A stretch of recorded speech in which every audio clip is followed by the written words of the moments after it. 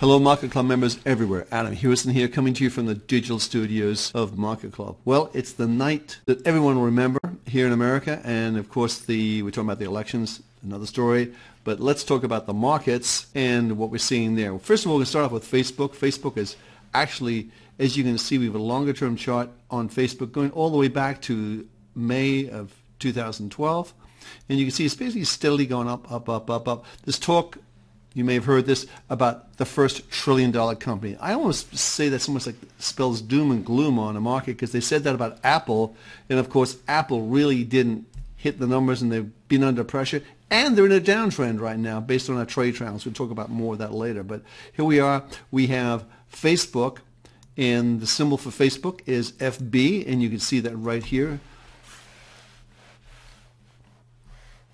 right there, and we have a nice strong uptrend, okay, continuing on.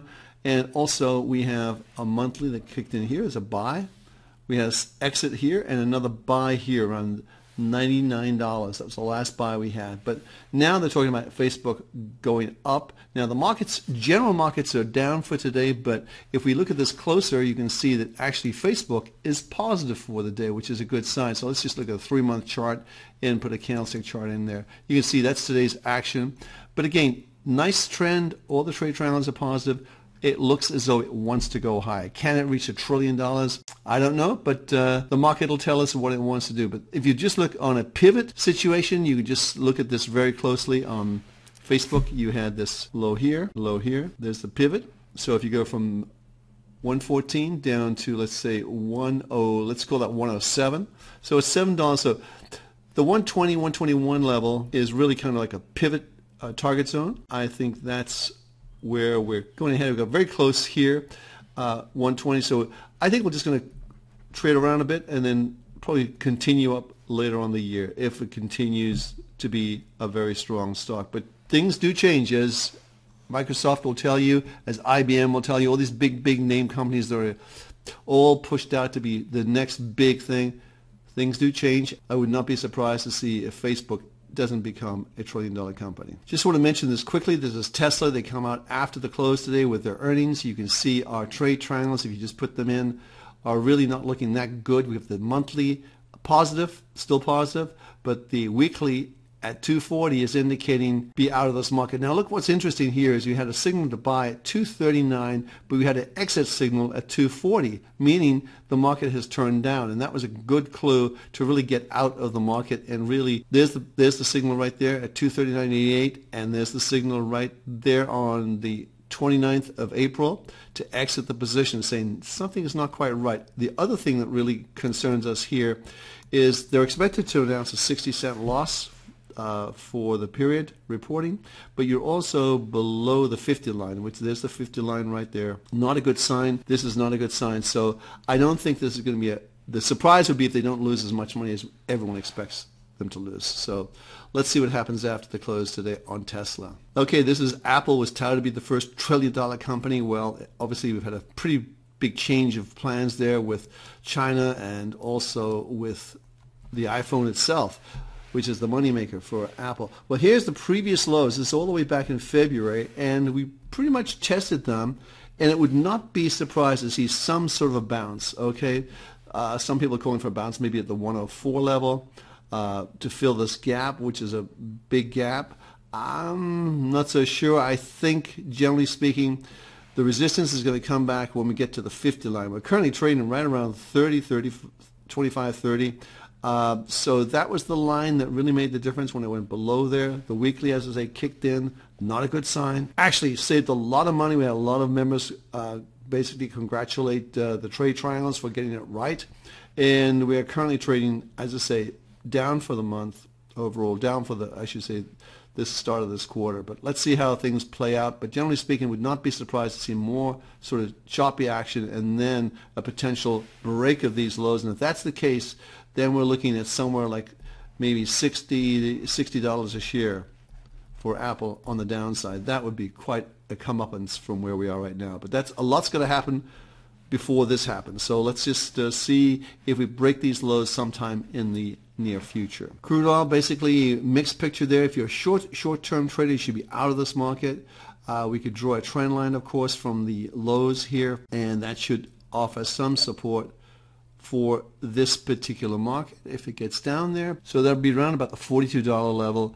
Generally speaking, look for support to come in more at the 50 level, which is really where we want to see support come in on the RSI. This is a really nice indicator. If you're not using it, you should take a look at it. So the RSI would find support right here, just kind of like how it did here, 50, boom, bounce up. But look for this support to come in here, and also support to come in around the 50 level on the RSI. This is the June contract of crude oil right here. Look at it, gold. Gold's taking a bit of a tumble today, a little bit of profit taking coming into the market, but again, it was overbought. You can see that on the RSI, and we're looking for that to find again support at 50. This is a very key level for this to look at, but generally speaking, the trend in gold, if you look at this further out, you can see it's actually been a nice turn. The 1300 level, which is right here, this is the one that's been flirting with resistance, resistance. I think we're going to overcome this. I think it's going to take us much, much higher, probably to the $1,500 level or higher. So let's see how that plays out. But longer term, the market is positive. This is the Dow. One thing that stands out to me is the fact that we're below the 50 line. That's the first time that has happened for quite some time. I think let's just scope this out just a little bit further. So it's the first time it's happened in reality since back here. This is back in, let's say, November of last year. So I think that's an important level, or even if you look at this level right here, and that's in December of last year as well. So this is a big clue. Watch for the numbers we mentioned in our report today, and that is on the Dow. We're looking at this number here. This number gets taken out, then our weekly turns negative, and that is 17,553. If it goes below there, then you want to be out of the market, because that will turn this trade triangle red, which would not be a good sign for this particular index. Now the NASDAQ has already flashed a red trade triangle. You can see that here. A weekly trade triangle came on the 28th of April at 4,808. It's about close to 300 points lower than that right now, but generally speaking, that is not a good sign. Also, the RSI is below 50 right here, so that's not a good sign either. So be careful. You should be out of the NASDAQ index if you're into that. You should be very wary of the Dow and also our next market, which is the S&P 500. Here's the S&P 500. You see it's almost bending down. Now the key level watching on that index is going to be 2,039. Let me write that down for you so you can see that on the screen. So 2,039. That's the key level to watch. If it goes below there, then this trade triangle will turn red and be a negative signal to be out of this market completely. That will be a very strong signal. But look at what's happening to the RSI. You're below 50. Not a good sign. More weakness coming in. So I would just be a little concerned about that. So should that happen, I would suggest exiting the market immediately and being on the sidelines. We have some interesting times ahead of us for sure, but thank you so much for taking the time to watch this video. We appreciate it. Be sure to leave a comment if you feel like leaving a comment or you have a question about the markets. We're always happy to help you in that. Leave it just below this post and we'll get to it right away. Have a great trading day, everyone, and let's look forward to the future. It's going to be a great future, and we have some great opportunities in the marketplace. I'm Adam Houston from Market Club. Once again, thanks for watching.